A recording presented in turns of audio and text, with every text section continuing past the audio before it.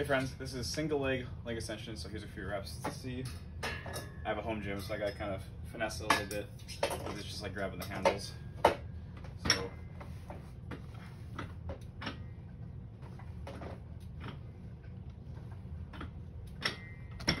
okay, so a couple things with this one is it's just like double leg extension. You're just using one leg, obviously. It depends on your machine. You can either put your foot completely out, your off foot, or back in.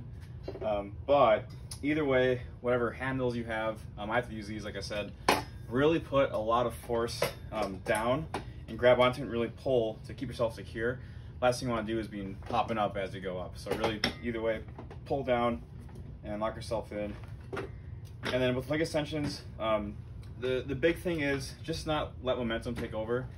So, you know, I don't like, there's kind of a couple ways to do it. So some people go and they really explode up, but I find that if you kind of more use your muscles and really go, you know, don't go slow up, but kind of really squeeze and push it up, just focus on your quad doing the work instead of kind of flying up, because you saw what happened was as I go up really quick, it's hard to like control it on top.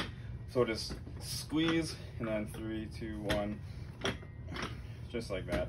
Again, you don't have to go super slow on the way up. In fact, that's not optimal, but just don't fly it up like that. And then as you're done, switch legs. And the big thing, leg extension, is you are locked in, so it's just tempo. Just having good tempo to not let momentum take over. And that is single leg extension.